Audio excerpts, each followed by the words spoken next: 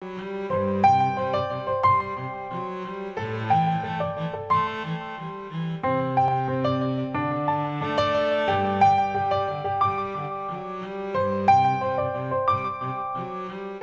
are we to do in order to conquer this battle? Because it is the greatest battle. There is no greater battle. Even the battle between God and Satan is not greater than this battle. This is the battle that will determine your eternal life. God has won the other battle, hasn't he?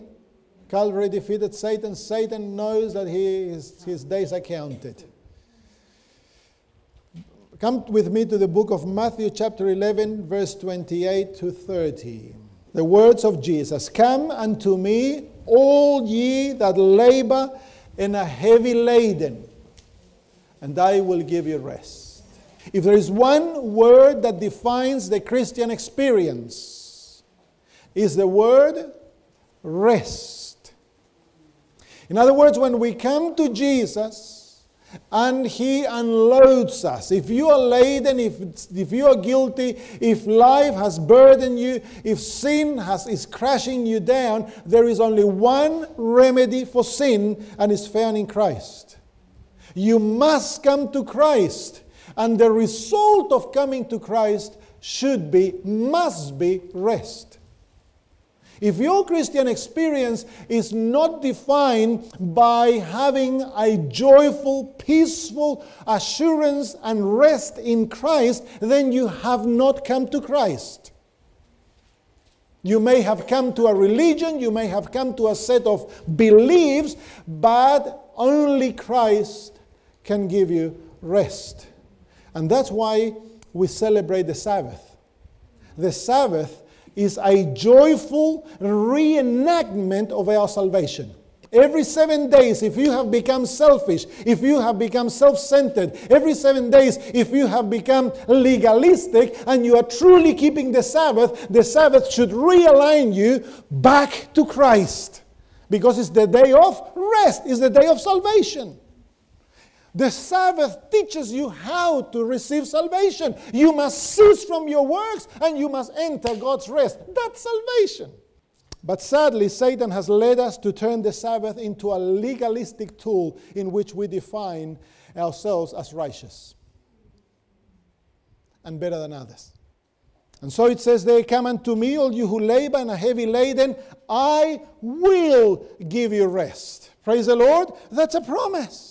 And it's a promise for you to receive and call from God's answer. And then it says, verse 30, many evangelicals would like to stay on verse 28, but there is at verse 29, "Take my yoke upon you and learn of me, that I am meek and lowly in heart, and ye shall find rest for your souls, for my yoke is easy and my burden is..."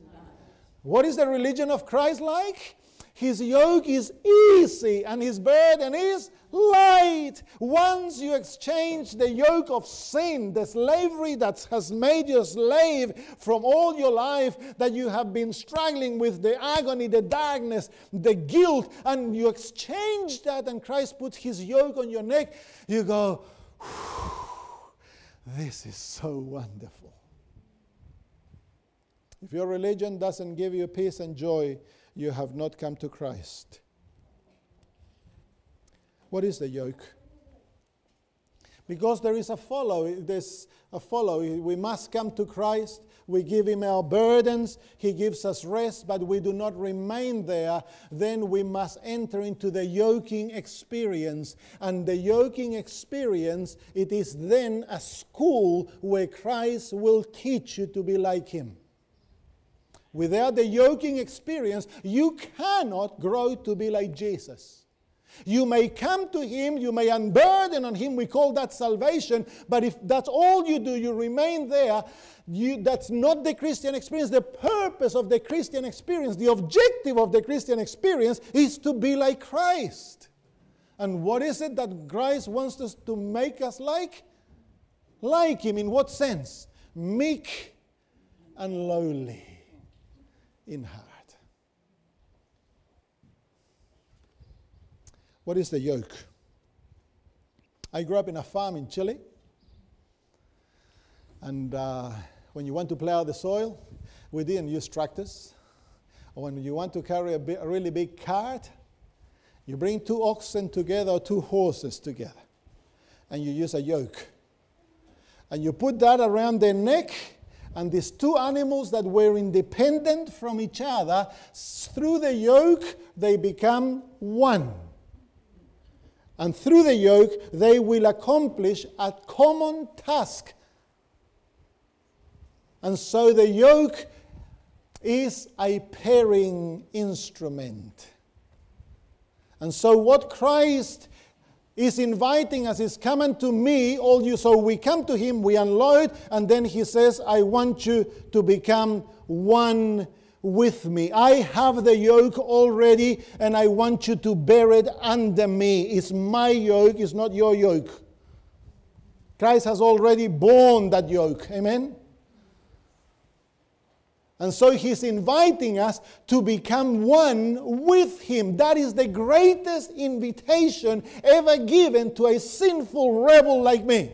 You and I can actually become one with Christ. He already has become one with you. 2,000 years ago, he took you unto himself. He became your substitute. He lived a perfect life, and heaven accounts that life to be your life, that death to be your death. Christ has taken your place. He has joined you to himself. In Christ, God and you have become one. You are sitting in heavenly places. You now must be willing to become one with Christ. And in order to do that, you must take the yoke upon your neck. And then, the rest of your days, Jesus guarantees you that he will teach you to be like him. Isn't that good news? That's what we call sanctification. So through the yoking experience, 2 animals that were independent from each other, I want you to listen to that word, they're independent from each other, abandon their independence and become one. And so the first thing that the Christian must be willing, in order to become one with Jesus, we must be willing to abandon our independence. Independence is the result of selfishness. In the kingdom of God, there is no independence. God did not create independence. Independence is the satanic counterfeit for freedom. God created freedom, but he made nothing independent. That's why I don't like the term independent ministries, because that's satanic, it's not divine. God created everything free, but in his kingdom everything is united and dependent one on each other. Amen? That's why God wants to make us one. You look at nature, everything is dependent on something else. Yes or no? Ecosystems. The only part of God's creation, apart from Satan and his angels, that have become independent is human beings. And why are we independent? Because we have a selfish spirit. And selfishness says, I do not need you, neither I need you. I am quite happy to be by myself. True? And we have gone so independent that we have created a theory that says there is no God. We do not even need our Creator. And so Jesus says, if you must become one with me, the first thing you must abandon, surrender, is your independence. Why? Because in my kingdom, nothing is independent. And so I'd rather use the term faith ministry, supportive ministry, but not independent ministry. Because independent creates a mentality of independence. We do not depend from the conference, and eventually I do not depend with you. And independent ministry fracture and fracture and fracture until they disappear. No independence. We need each other, friends. Doesn't matter if you think different to me. I need you, and you need me. The moment I turn my back on you, I lose. Because God made us to depend with one another. That's why God created a family. That's why God created a church, because we need one another. Amen? We need each other. Let God be the judge. Let Him be the one who will give the rewards. In our case, we must push for unity. Push for unity. It's so hard in Adventism because we have an independent spirit. Friends, if this is going to be the final generation, we must cease to be independent. I'll repeat that. If this is going to be the final generation, we must cease to be independent, or Christ will have to wait for another generation. And Australia may burn to the ground, the whole of Australia. And New Zealand may suffer horrible consequences. But God cannot finish His work until He has a people who are completely united in Christ. Amen. True? True? Yes. So what is the yoke? The yoke is the uniting experience with Christ, where I submit all to Him and I cease to be independent from Him, that He may accomplish the work of recreating His image in me. Amen? In the book of Matthew chapter 10, the Apostle Matthew presents to us this experience from another perspective. Matthew chapter 10 verse 38 says, "And he that taketh not his cross and followeth after me is not worthy of me." He who does not take up his cross and follow me is not worthy of me. In other words, we cannot follow Jesus unless we take up the cross. In other words, friends, for every Christian, for everyone, for every disciple, there is a cross that we must take. And in the book of Matthew chapter 16, Jesus speaks of this experience in the adding an element. Matthew chapter 16, verse 24. "Then said Jesus unto his disciples, If any man will come after me, let him deny himself and take up his cross and follow me." Again, Christ speaks of this experience. So important, so valuable, so essential. Without it, we cannot be followers, disciples of Jesus. And Mrs. White says that the cross and the yoke are one and the same experience. You see, friends, when you look at a cross, every cross has two faces. True? Every cross has two sides. True? Every cross has two faces. On one hangs Jesus, but the other is empty. Who must hang on that side? Us. Jesus says that we are to take the cross as much as He was willing to take the cross. And once we take the cross, then we become His disciples. And then we can follow Him, and we are to deny self. There's two experiences to the yoke. There is the experience of taking up the yoke or the cross, and then there is the experience of denying self.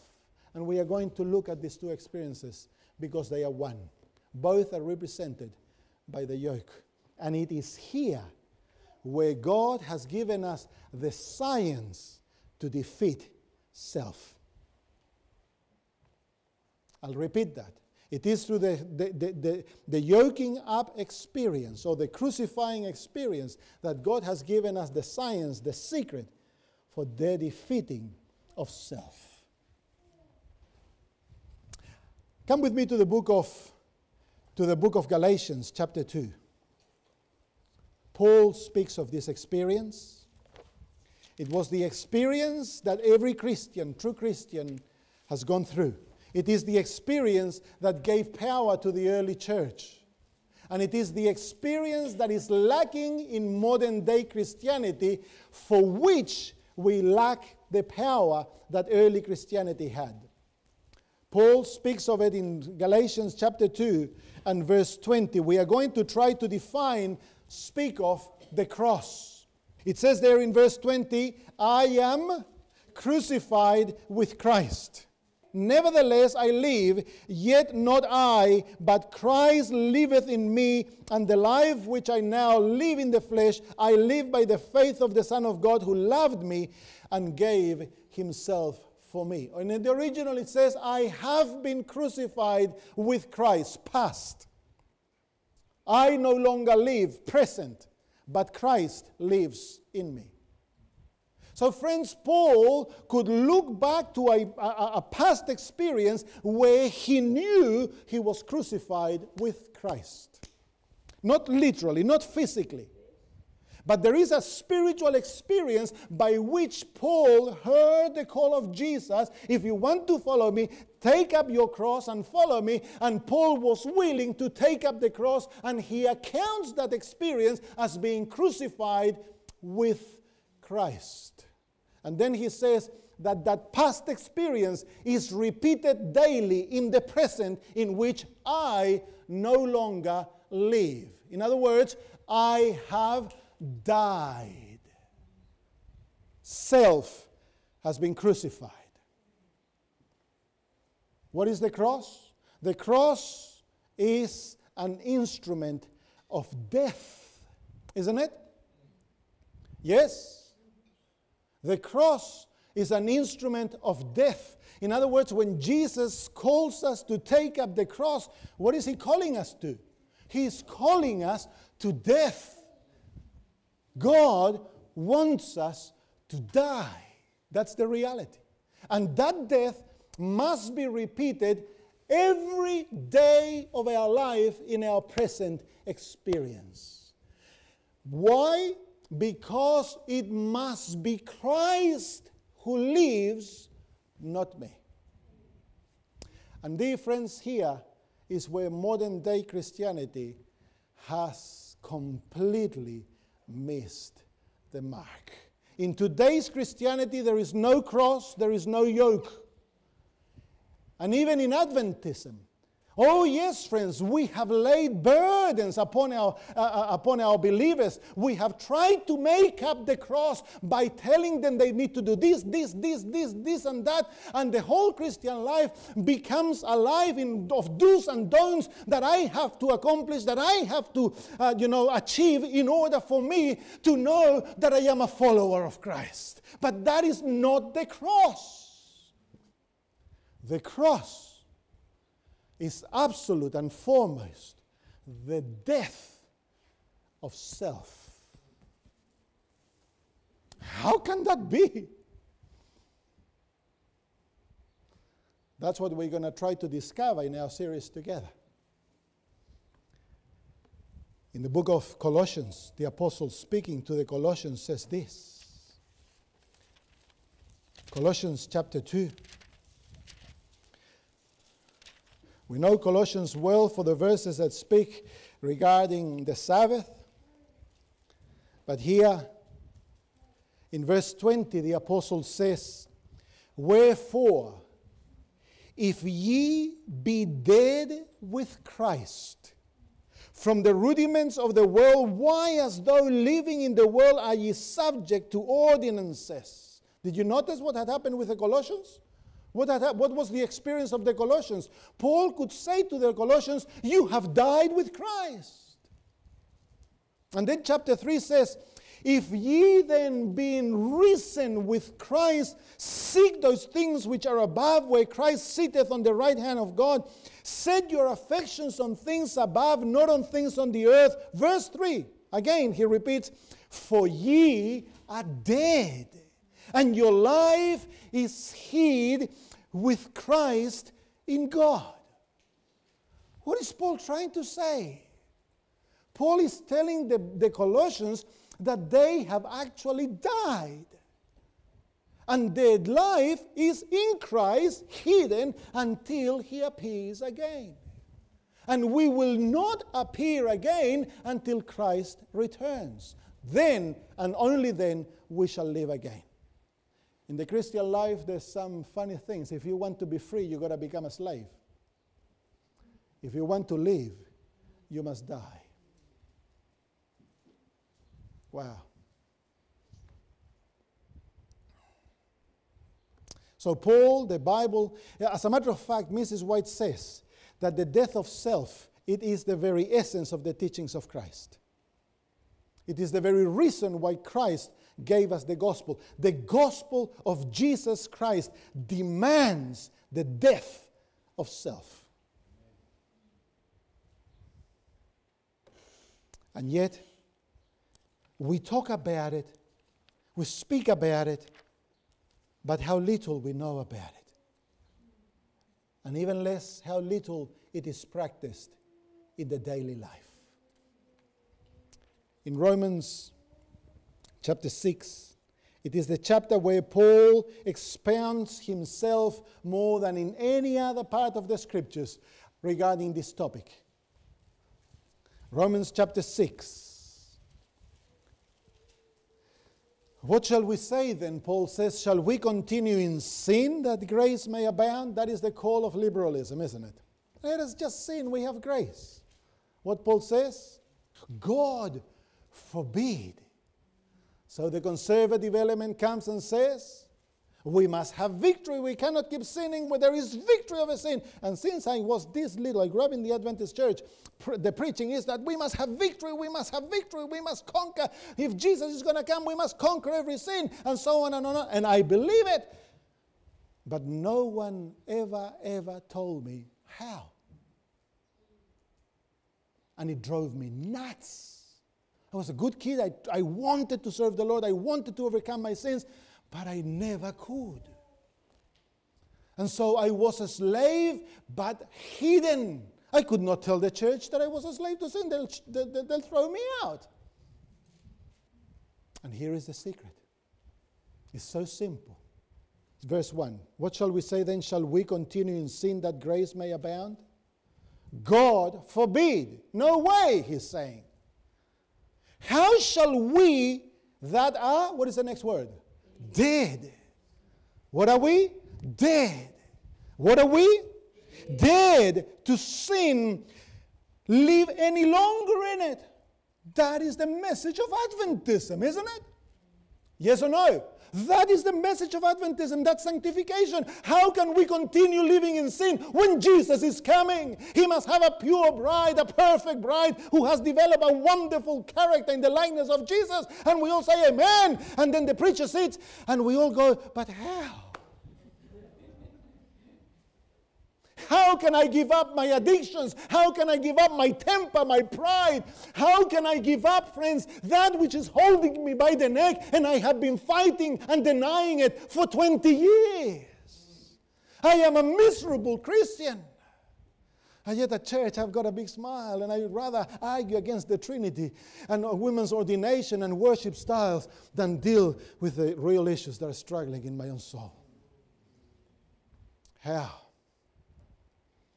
And then Paul says, know ye not that so many of us as were baptized into Christ Jesus were baptized into his death.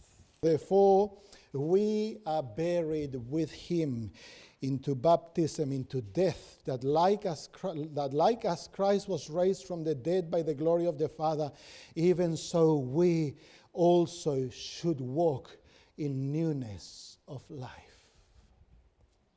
So God here has given us the science, the formula by which he actually transforms a human being. And it's a threefold step science. What is baptism? Baptism is a burial ceremony, isn't it? Yes? That's why we bury people. Why are we burying them? Because we are burying them. We immerse them because we don't, when people die, we don't bury them with a little bit of earth on their head. We hide them under earth, true? And what is the only condition to bury someone? There's only one condition for someone to be buried. They need to be there. Let's say that my wife died. Hopefully she will not die. One day she will. But she is here and I'm conducting the burial, the ceremony. And I say, We have gathered together to farewell our dear sister Mary, and suddenly she goes, "Whew, it's hot in here," and she kicks the lid of the coffin, and boom, opens up, and says, "Whew, can a deacon give me some water, please?" And I say, brothers and sisters, our Mary has become a little bit unruly. Deacons, come here, don't bring any water. And they come and close the lid. And so they close the lid, and she says, no, please don't close the lid. It's too hot. I promise you keep the lid open, I won't speak anymore. No, just close the lid. And they tie it with some rubber things, and it's really, but she's screaming, "Please don't, please, it's so hot in here, I'm so thirsty, please don't."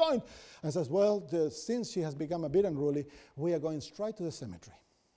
And we all gather, we take the coffin, and we go to the cemetery, and we bury her and cover her in dirt. Was that a funeral?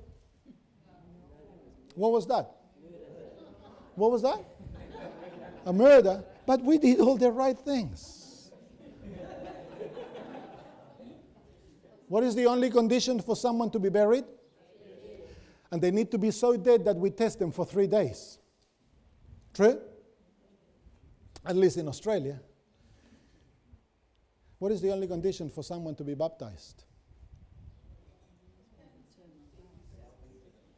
They need to be dead. They need to have died with Christ. That's crucifixion. That's the yoke. It's the abandonment of who I am and my independence and everything that has defined me, is the abandonment of that in order to be joined to Christ. And in order to be joined to Christ, I need to go through a threefold experience. I must die. When I die and the death is certain, then I must be buried. And once I'm buried with Christ, then I'm going to resurrect with Him, and His life is guaranteed. Notice what it says in verse 5. For if we have been planted together in the likeness of His death, we shall also be in the likeness of His resurrection. Did you notice the promise? Did you notice the promise? What is the promise? That if you and I join Jesus in death, we become one with Him on His cross, and then we are buried with Him. Then when we are resurrected, we will have the life of Jesus after His resurrection. Isn't that what you want? But what is the problem, friends? Why is it that most people... I was 8 years into my pastoral ministry when I was converted. 8 years into ministry when I went through this experience, and I tell you, it works. It's marvelous. Things that for years had held me captive began to fall by the wayside. Why is it that we have no power against sin? It's because we have not the power of the resurrected Christ. Friends, if we want the life of Jesus, do you want the life of Jesus? You must first have His death and His burial. Then we are given the life of Christ. And you read the rest of chapter 6, and the rest of chapter 6 is a full promise of freedom. We are no longer slaves of sin. Doesn't it say that? Only when you have the fullness of the life of Christ. But Christ cannot rule the heart that is still ruled by self. If self is your master, then Christ is not. And how do we know if Christ is my master or self is my master? Let me ask you a question. Whose will do you do? Of whom do you love speaking on Sabbath afternoons, during the week? When was the last time that you actually shared your testimony with someone who was lost? Who owns your possessions? Who owns your bank account? Friends, either Christ is Lord or you are Lord. The throne is not shared. Why? Because self will never share it. Oh, but self is a master in masquerading. And the greatest masquerade that self uses is religion. When self hears of death, self will do all kinds of good things to make you believe that you are a Christian. Look at the Pharisee in Luke chapter 18. That man prays many times a day. He fasts a number of times a week. He gives a tithe of everything. That man is convinced by self that he is a good son of Abraham, that he is accepted by God, and yet the God of heaven accepts the tax collector and rejects him. He goes home thinking that he is better than the tax collector. Yet in heaven, the tax collector is a righteous man. And the Pharisee is a sinner, unforgiven, lost. Self has deceived him. True? That man was so religious. He was conservative. Oh, he was very conservative. And then you had the Sadducees. The Sadducees were the liberals. Both cases, the heart was ruled by self. And when it came time, they united to kill Jesus. Why? Because self will not allow someone else to rule the heart. Oh, self will make you believe you're a good Christian. You can pay tithe, keep the Sabbath, you can do all those things as long as you do not surrender to Christ. When you surrender to Christ, that's when the battle begins. Because self does not want to die. And it will not die unless we make a conscious decision to be yoked up with Christ. In the book of John, Jesus speaks of this experience in a parable. Certain Greeks came to see Jesus. They wanted to meet him, and Jesus could not meet. So he sent a message through two apostles. And in that message is contained everything they needed to know in order to have salvation. John 12:24. Verily, verily, I say unto you, except a corn or a seed of wheat fall into the ground and die, it abideth alone. But if it dies, what does it do? It bringeth forth much fruit. Now, the first application is to himself. The second application is to us. Do you want to bring the fruits of the character of Jesus? Do you want to be like him? Do you want to be with much fruit? Yes or no? Yes, that's what we want. What must we do? We must fall to the ground. That's justification by faith, where the Lord humbles us when he allows you to see that you are poor, that you have nothing to give him, that you cannot earn it, that you cannot obey, that all your righteousness is like filthy rag. You have fallen to the ground. And the next thing is, you must die. And when you die, what is the rational thing to do? What do we do when we plant seeds? We make a little hole, we plant it, and then we cover it. You are practicing the gospel. And then we water it, we look after it, and what does it do with it? Spring back. And when it springs back, it has come back in a new life. Yes or no? And what will that new life do? It will grow. How? Naturally. It doesn't have to be forced. It doesn't have to be reminded. It grows natural, because the great God of heaven is looking after it. And eventually, what does it do? It produces fruit when it matures. And when the time of harvest comes, the fruit is harvested. There is the lesson. Friends, the greatest blessing that God can do to us is to humble us, is to open our eyes that we may see our wickedness, that we may see how short we have fallen, how far we have gone, even all the years we've been in the church, how unfaithful we have been. That's what we should be crying for. Lord, open my eyes. May I, like Isaiah, see your glory. And when I see your glory, cry aloud, woe, woe is me. Blessed are the poor in spirit. The greatest blessing the Lord can give you is to show you how poor, how miserable you are. That there is nothing you can offer Him. That you have nothing in yourself to give Him. That you are absolutely bankrupt. And that the Lord expects you to give Him nothing, but He demands that you take everything from Him. Because He has provided everything in Christ Jesus, friends. And the first lesson the Christian must learn is that the only way you can live the Christian life is crucified, dead, so that Christ can live.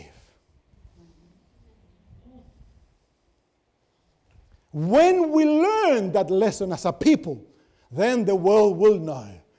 Then they will hear the glory of God. Or they will hear the three angels' messages, and they will see the glory of God reflected in us. Why? Because God wants us to be presented before Him perfect in Christ. Not I, but Christ. What is the cross? When Christ Jesus took the cross, He took the cross well back in eternity. Didn't He? And what did it mean? When the plan of redemption was formulated and Christ was existing with the Father and the Holy Spirit as eternal God, the plan of redemption was going to need a Redeemer. And so He emptied Himself and surrendered Himself, chose Himself to become the Son of God. And God declared Him, "You are my Son. Today I have begotten you." And Jesus became the Redeemer.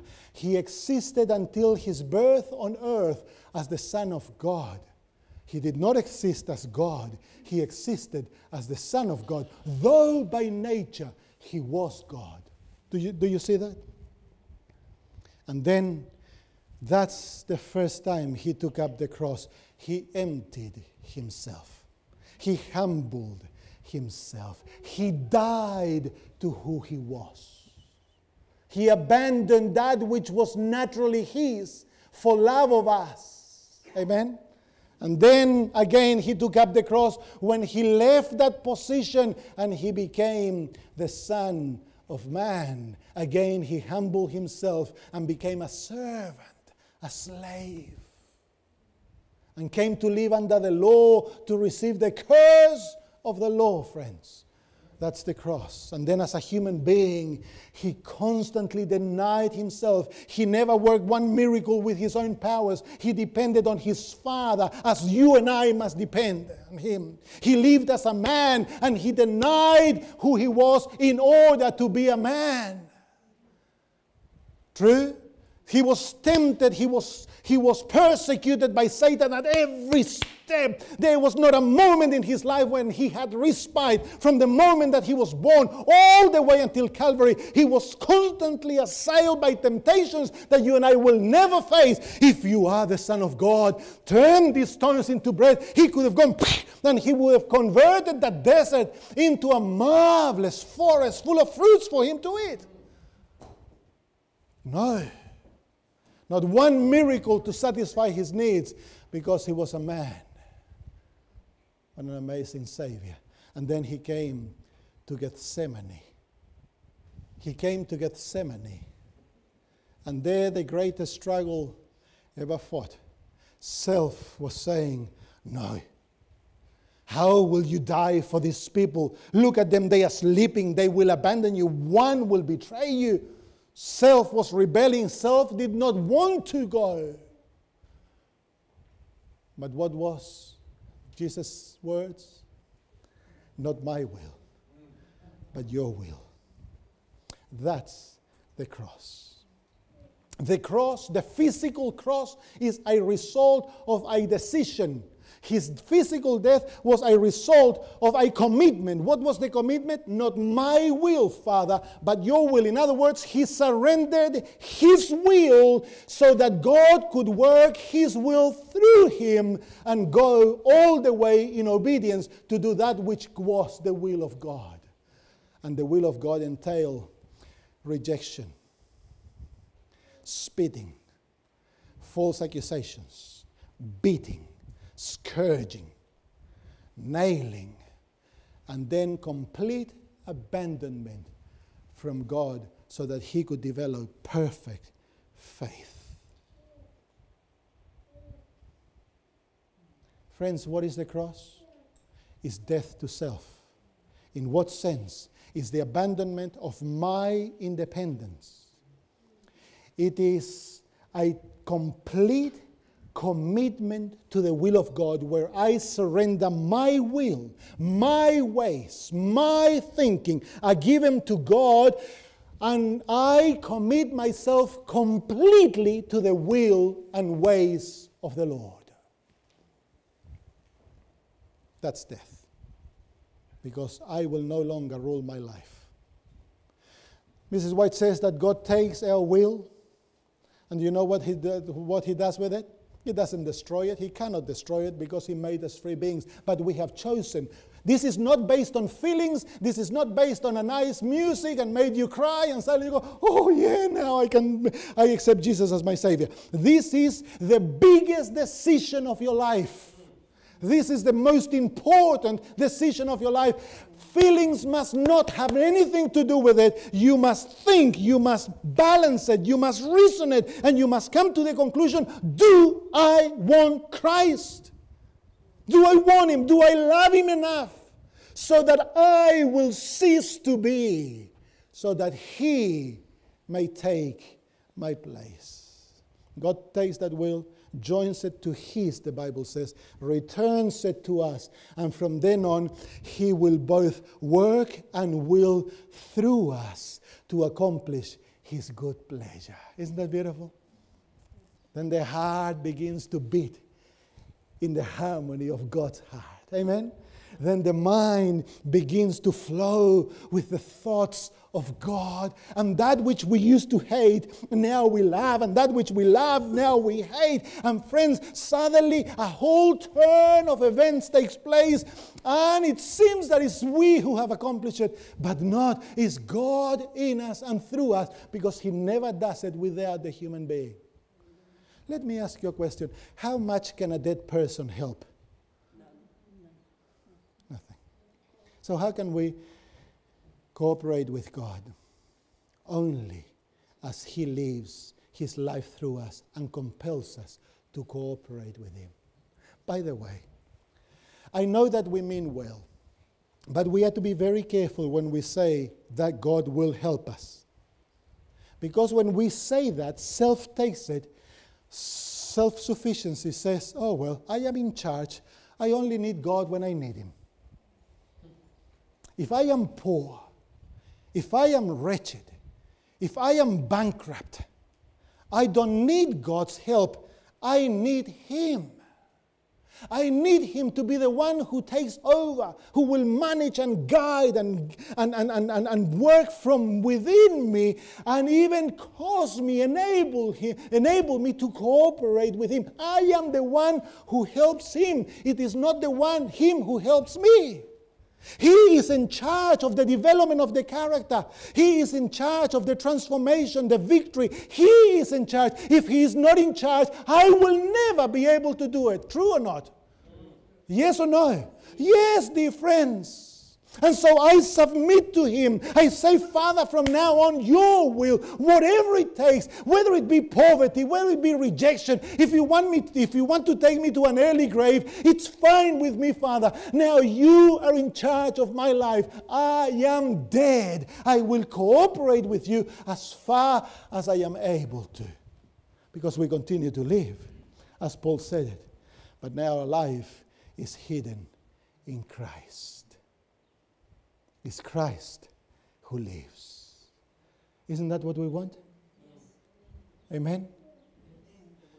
Dear friends, And then Jesus said, but we are not only to take the cross, but then we are also to deny self.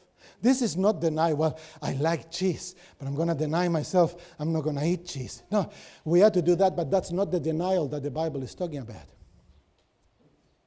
The denial is actually you deny yourself. And Jesus gave us an example when he said to Peter, Peter, tonight before the rooster crows three times. No, before the rooster crows, you will deny me 3 times. Do you remember the words that Peter used when he denied Jesus? I do not know that man. And then he used cursing words and he repeated, I do not know that man. That's what it means to deny. And now Jesus says, I don't want you to deny me. I want you to deny yourself. What does that mean? That the Christian will have nothing to do with self. From now on, it is what the Lord says. It is His thoughts, it is His plans, it is His desires, it is His ideas. Why? Because I have died. I will have nothing to do with Pastor Sam. My opinions don't count. My desires don't count. A dead person has no rights. True or not? Yeah, we die to our rights, we die to our possessions, we die to everything we are. And it's written, isn't it? Luke chapter 14. Jesus says it so clear. Verse 27. He says, whosoever doth not bear his cross and come after me cannot be my disciple. And then Jesus tells 2 parables. The parable of the man who intends to build a tower. Remember the story? And the parable of the king who is going to go to war. Remember? And what is the lesson of those 2 parables? Before you do it, count the cost. Why count the cost? Because Jesus says there in verse 33, so likewise whoever he be of you that forsaketh not all that he hath, he cannot be my disciple. Count the cost. And so, friends, when I preach, when I run evangelistic programs, I do not make the thing emotional because I want people to count the cost. Why? Because the cross demands a question. The cross demands the question, the same question that Jesus had to ask himself at Gethsemane. How much do I love them? How much do I love them? And now the question falls on us. How much do we love him? And as he was willing to abandon everything he has and was in order to go to Calvary and to die for you, friends, you and I must look at Jesus and ask the question, how much do I love him? Why would you commit to something for which you are not willing to give it all? Christianity demands everything. Adventism demands everything, otherwise we'll never go to heaven. Amen? A complete, absolute commitment to the will of Christ. An absolute surrender of our lives to Jesus, friends.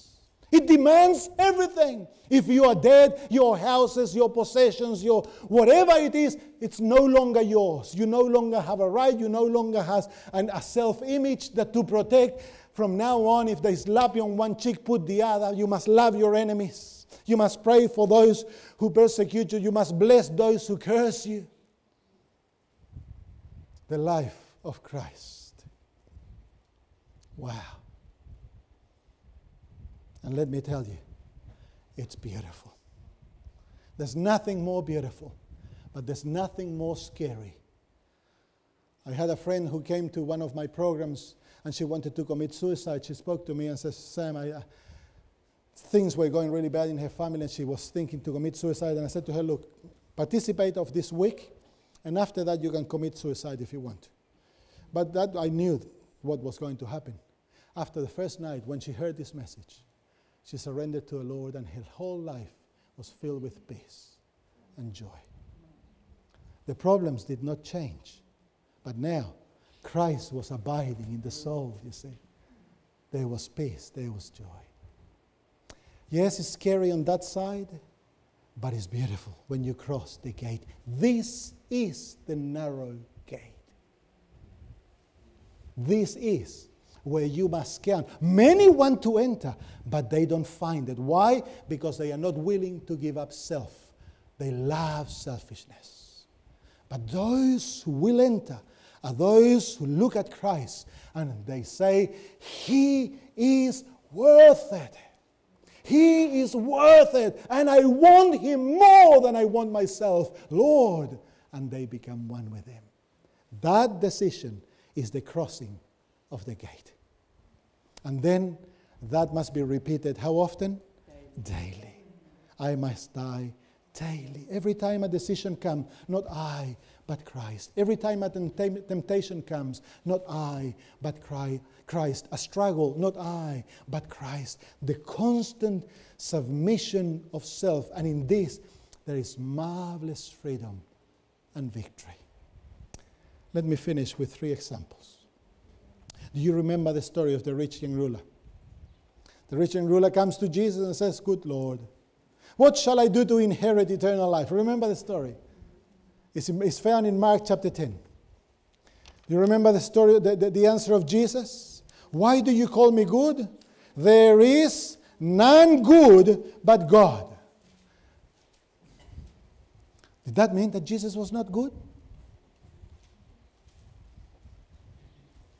Does that mean that Jesus was not good? Friends, what nature had Jesus taken?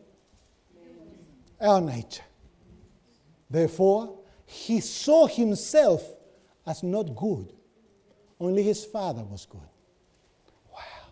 Let me ask you a question. What right do we have to think of ourselves as being good? And to think, I am better than thou. I am vegan, therefore I am better than that you are vegetarian. And the vegetarian looks down on the one who eats meat and says, I am better than you that you eat meat. And the one who eats meat looks down on the one drinking coffee and says, I am better than you than drinking coffee. And the one who drinks coffee looks down on the one who drinks wine and says, I am better than you than drinking wine. And we have better than thou attitude. Friends, if Jesus said the only one who is good is God, shouldn't we have that mindset? And Mrs. White says, the closer we come to Jesus, what will happen with us?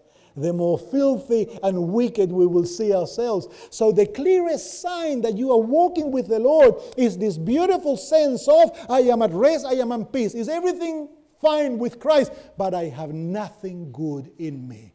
And there'll never be a time on this side of eternity where you and I will think that we are good.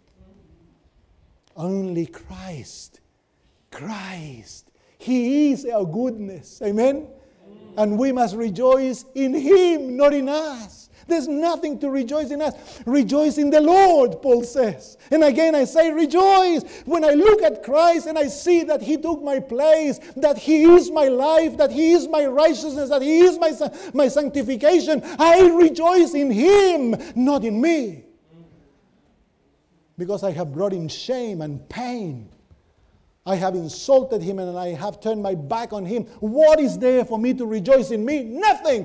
But I have eternal source of rejoicing in my Savior Jesus. There in Mark chapter 10, Jesus says to this rich young ruler, He says, Then Jesus, verse 21, behold, Him loved him, and said unto him, One thing thou lackest.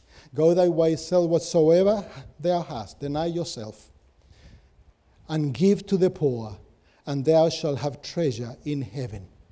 And come, take up the cross, and follow me. Can you see the condition?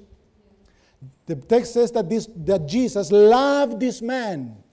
We do not even know his name, and he will not be in heaven. Why? Because he was not willing to fulfill the condition.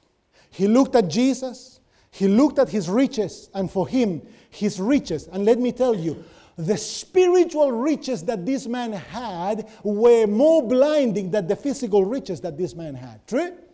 Jesus says, keep the commandment. What does this man say? All that I have done since I am a young man. That was his spiritual riches. He thought that he was a good man. And yet, he'll be lost forever. A commandment-keeping young man who is lost Because Jesus was not precious enough for him to take up the cross and abandon everything. There's another rich young man. Do you know his name? Paul. Paul is another rich young man. Did you know that? He is the one who replaced the rich young ruler.